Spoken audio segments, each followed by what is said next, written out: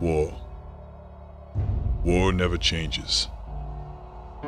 The studio that brought the pinnacle game of the 2000s to millions of wastelanders refuses to say a word about the next chapter in the Fallout franchise.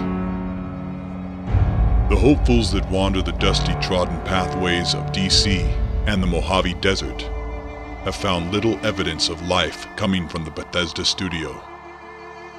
The emergence from the vault was nearly 7 years ago, and the followers of this apocalypse were lucky enough to keep scavenging among the ruins 2 years later in the Mojave wasteland. Hours upon hours of extra content was not enough to quench the thirst and feed starving gamers this long after their trek through these mutant-infested lands. As the years passed, rumors of a new war and struggling survivalists reached the outpost of communities of a new journey in Boston. Cultists took to hoaxes and legends to draw out those willing to believe that word was coming from Bethesda. Now all eyes are on E3 as Bethesda specifically asked for the first time ever for a conference to bring big news to the masses. Something big is coming. But why do I think Fallout 4 isn't in the big news? I don't even think so much as a teaser for Fallout 4 is coming. Expect a glimpse of Doom 4 and an announcement for Dishonored 2. Do not expect a Skyrim remaster.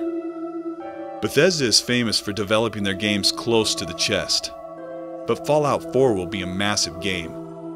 Fallout 4 has a lot to live up to. Fallout 4 must exceed Fallout 3 in every way.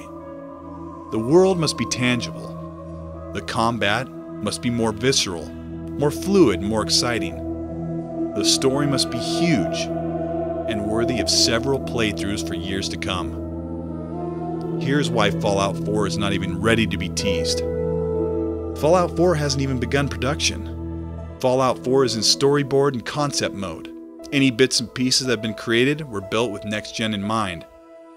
Any work Bethesda has done for Fallout 4 up to now is probably not up to their own standards.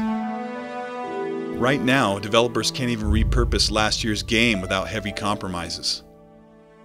Fallout 4 will be an open-world 1080p 60 frames per second experience, and 60 frames per second isn't in the next-gen workflow yet. Next-gen console game development won't be there until I say early 2016. Bethesda will use this time to flesh out the game, take their time, get it all right, while the techs master the art of an uncompromised experience worthy of the masterpiece that is Fallout 4. And what better time than on the 10-year anniversary of Fallout 3. Fallout 4. Fall 2018. This is Cold Eastwood. Thanks for watching, and I've got a promo here. I'll be giving away one copy of The Witcher 3 to one subscriber on my list if I can reach 300 subscribers before May 19th when The Witcher comes out. Subscribe and comment what you like about my channel and what you think I should do differently.